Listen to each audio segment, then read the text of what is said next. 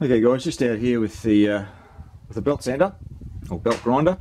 A little trick that I learnt years ago when grinding up centre punches.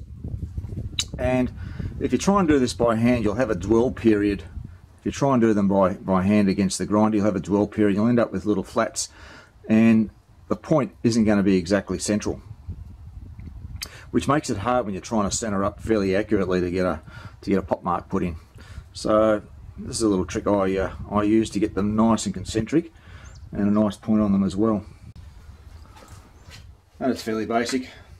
Centre punch, battery drill inside. You can do this with a grinder as well.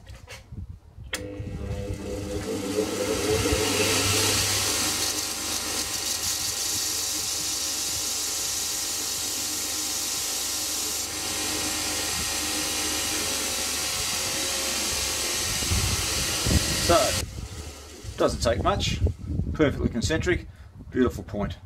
Very, very simple little technique, and you can do the same thing with your tungsten carbide tips for your ticking as well.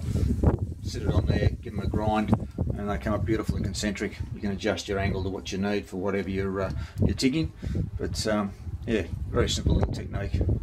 Makes it nice and concentric, nice sharp point on the end. Alright guys, hope you found that one helpful. Catch you soon.